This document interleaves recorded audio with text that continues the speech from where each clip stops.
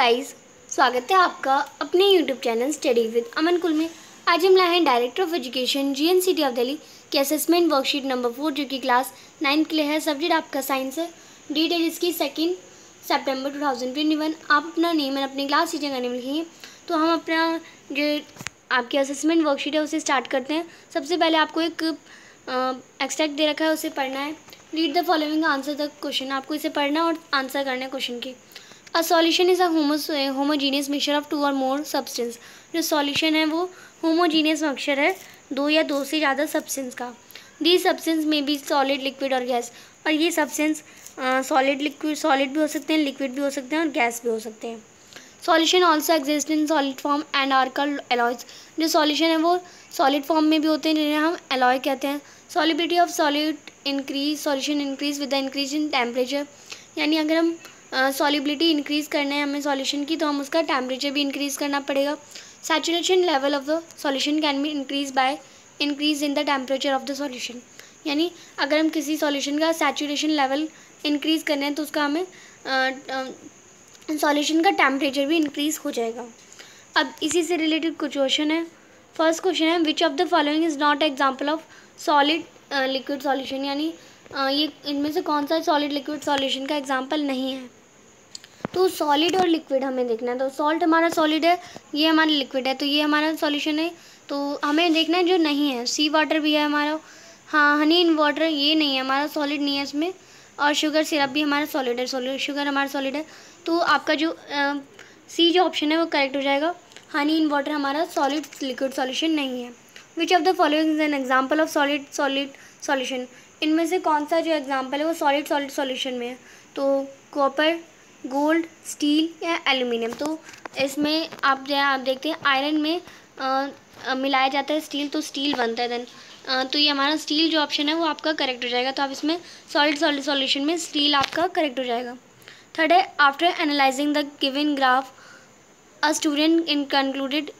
इस ग्राफ को समझने के बाद एक स्टूडेंट ने बताया solubility of a solution increase with the increase in temperature of the solution. Solubility does not affect increase or decrease in temperature of the solution.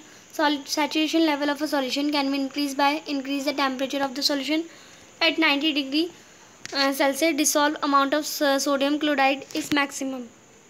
तो इसमें आप देखिए जो सॉलिबिलिटी है सॉल्यूशन की इंक्रीज़ होगी जब उसका टेम्परेचर इंक्रीज़ होगा। ये तो हमारा सही है। तो solubility does not affect increase और decrease in temperature of solution. तो अफेक्ट नहीं करती, तो ये हमारा गलत हो जाएगा। ये हमारा सही बता रहे हैं। Saturation of a solution increase by increase in temperature of the solution. यानी अगर हम इसका टेम्परेचर चेंज करें इंक्रीज़ करेंगे तो सॉल्यूशन का सैचुरेशन लेवल भी इंक्रीज़ होगा। तो ये भी सही है। और ये जो हमारा 4 सेंटेंस है वो गलत है हमारा, यानी फर्स्ट सही है और हमारा थर्ड सही है। तो आप इसमें देखिए फर्स्ट और थर्ड आपको कंक्लूजन में इसमें से देखना है। ओनली फर्स्ट ये गलत है हमारा, बोथ फर्स्ट एंड थर्ड ये हमारा सही है, फर्स्ट थर्ड फोर्थ गलत है, ओनली फोर्थ भी गलत है। तो हमारा बी जो ऑप्शन है वो आपका करेक्ट हो जाएगा। आप इसे कर लेंगे। फोर्थ है which among the following is not a colloid solution. इनमें से कौन सा कोलाइड सॉल्यूशन नहीं है। तो ब्लड भी एक कोलाइड सॉल्यूशन है, मिल्क भी एक कोलाइड सॉल्यूशन है, जेली भी एक कोलाइड सॉल्यूशन है, बट जो आपका एरेटेड ड्रिंक है वो एक कोलाइडल सॉल्यूशन नहीं है। तो आपका एरेटेड ड्रिंक आ जाएगा। फिफ्थ है which of the following mixture is stable. तो इनमें से कौन सा मिक्सचर है जो स्टेबल रहता है। सैंड इन वाटर ये भी हमारा सस्पेंड हो जाता है, सॉइल इन वाटर ये भी हमारा सस्पेंड हो जाता है, नॉन ऑफ द अबव या मिल्क इन वाटर। तो मिल्क इन वाटर जो है हमारा वो स्टेबल रहता है। तो आप इसमें सी कर लेंगे। फिर क्वेश्चन नंबर 2 है आपका name the 2 components of a colloidal solution.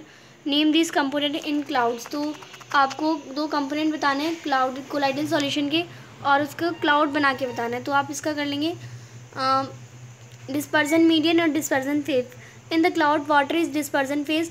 आपको क्लाउड में बताना था कि वाटर तो क्लाउड जो है उसमें वाटर जो है डिस्पर्जन फेज है और जो एयर है वो डिस्पर्जन मीडियम है। क्वेश्चन नंबर 3 है explain any 2 physical properties of metal. कोई 2 फिजिकल प्रॉपर्टीज़ बतानी है आपको मेटल्स की।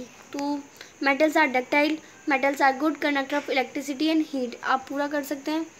क्वेश्चन नंबर 4 है classify the following substance into mixture and compounds. तो आपको इनमें मिक्सचर और कंपाउंड्स में क्लासीफाई करना है। तो ये आप यहाँ से करेंगे आंसर। मिक्सचर हो जाएंगे हमारे स्टील, एयर, सॉफ्ट ड्रिंक्स, और कंपाउंड हो जाएंगे वाटर, कार्बन डाइऑक्साइड और बेकिंग सोडा।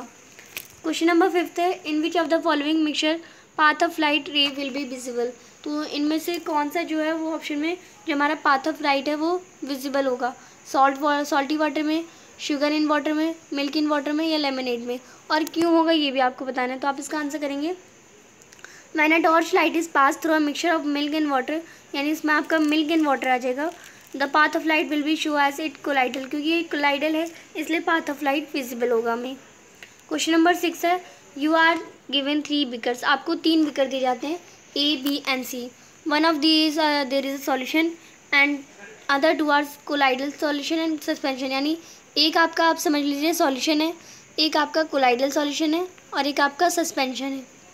हाँ, explain how will you identify this mixture types using Tyndall effect, यानी टिंडल इफेक्ट को आपको देख करके, आपको टिंडल इफेक्ट का यूज़ करके आप कैसे बता सकते हैं कि कौन सा मिक्सचर हमारा कौन सा है। तो आप इसका आंसर करेंगे all 3 beakers A, B, C will be lighted bye a torch, हम उसे तीनों को ही टॉर्च से लाइट करेंगे।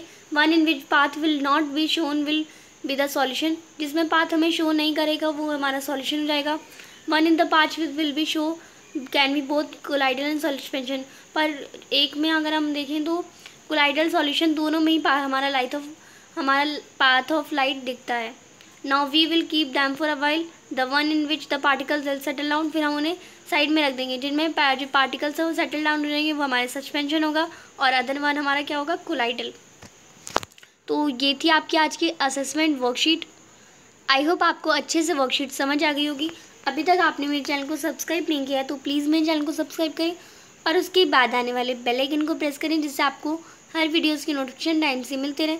हम आपके लिए इतनी मेहनत करते हैं तो आप एक सब्सक्राइब तो ज़रूर कर सकते हैं। आपके एक सब्सक्राइब से मुझे बहुत खुशी मिलती है। ये वीडियो अच्छी लगी तो इसे लाइक करिए, दोस्तों के साथ शेयर करिए, और आपने अभी तक हमारा टेलीग्राम ग्रुप ज्वाइन नहीं किया तो आप इसे ज्वाइन कर सकते हैं। साथ ही आप हमें इंस्टाग्राम पर फॉलो कर सकते हैं। Thanks for watching video, bye bye guys.